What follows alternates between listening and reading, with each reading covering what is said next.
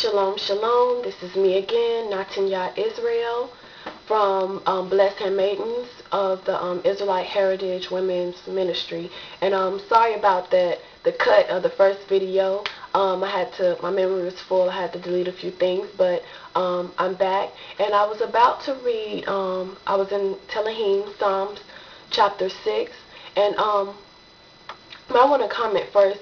We tend to think that we can party like a rock star our whole life, and and then and still inherit the kingdom, or still, people, like they say, go to heaven. You cannot make it into the kingdom if you're not abiding by Yah's laws, or even believing in Him by knowing who He is and what He stands for, and what's righteousness. You only have, people say, we only have one life to So party hard, or enjoy your life while you can, but you also have only one life to get it right, because we have no breath in our body. Our ruach is gone, and there's no connection to the Most High after we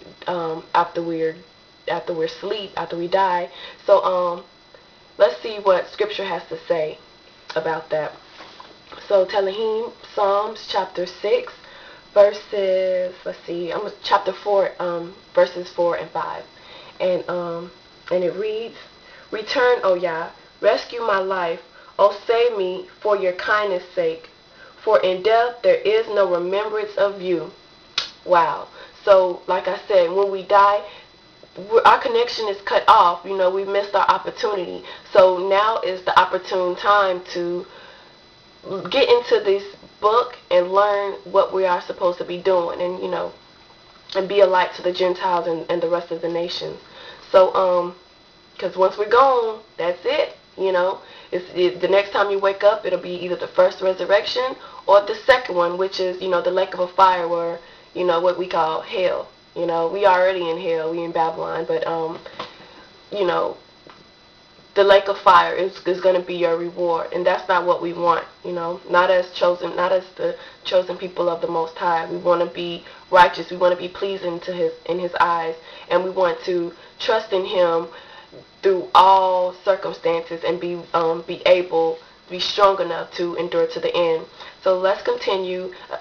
This lesson is called "Make Yah Your Refuge," your protector in a time of distress. And let's see what else Scripture has to tell us about being strong under the protection of the Most High. So I want to go to Psalms chapter 7, and I want to start at verse 1. And it reads, "O Yah, my Master, in you I have taken refuge.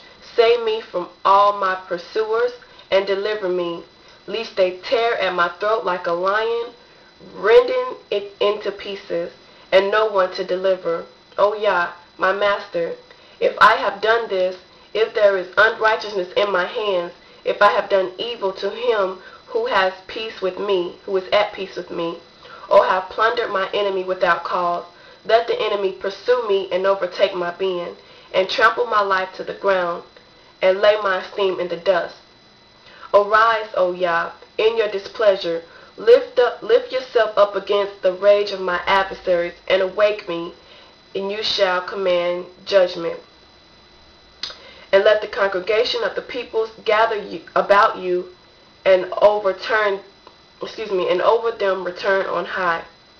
Now I'm going to continue to read. I'm going to read the whole chapter down to verse 17. In chapter 8, Yah judges the peoples. Judge me, O Yah, according to my righteousness, and according to my integrity within me. Please let the evil of the wrong be ended, and establish the righteousness. For the righteous Master is a trier of the heart and kidneys, and my shield is upon Yah, who saves the upright in heart. Master Yah is a righteous judge, and the Master is enraged every day. If one does not repent, he sharpens his sword. He bends his bow and makes it ready, and he has prepared for himself instruments of death. He makes his arrows hot for pursuers. See, he who is bound with wickedness and has conceived trouble and brought forth falsehood, he has made a pit and dug it out, and falls into the ditch he made. His trouble turns back on his own head, and his wrongdoings comes down on top of his head. I give thanks to Yah according to his righteousness, and praise the name of Yah the Most High. So this is telling us that, first of all, Yah is the judge. He is the Father of all righteousness. And if we choose to, seek after falsehood, or if we do wrongly to our brethren, to our brothers, to the homeless, to the sick, to the fatherless, if we do harm to them, either willingly or unwillingly, we have to repent daily for anything that we do when we're not aware of. But Yah says what he's going to do to those who are not taking heed. He has prepared instruments of death. He's sharpening up his sword, ready to lay you out for your stiff neck, for you being hard-headed. So we don't want to be laid out by the Most High, believe me. So let's continue to Psalms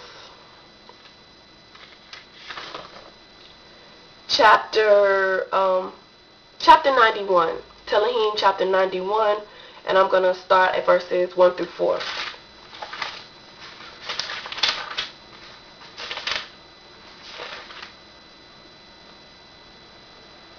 Okay.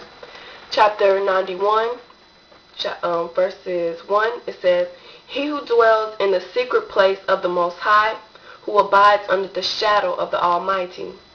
He is saying of Yah, my refuge, my stronghold, my master, in whom I trust. For he delivers you from the snare of a trapper, and from the destructive pestilence. He covers you with his feathers, and under his wings you take refuge. His truth is a shield and armor. You know how we just read in Ephesians chapter 5. Yeah,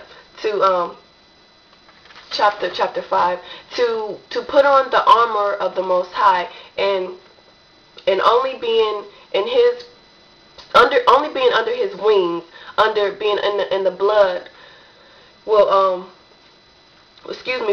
you find refuge. Under no other doctrine, or no other belief, or no other master, God, or anything will you find the refuge during this new world order. Wherever you are, if you believe in the Most High, not only believe, but if you follow and communicate and keep an open dialogue with the Most High and stay in tune with him, there you will find refuge. The Father is, performs miracles. If you don't have food, he can bring manna. Manna can fall from the heaven, as in the wilderness when they was doing during the exodus of Moses and the children of Israel from Mitzrayim, from Egypt. And Moshe also he brought water from the rock. So the Father can do. He knows what we need, and he comes right on time. Not when we want it, but right on time. So, hallelujah. So I want to continue and read verses 7 through 12. But first, we're going to take a break and come back with part 3. Shalom.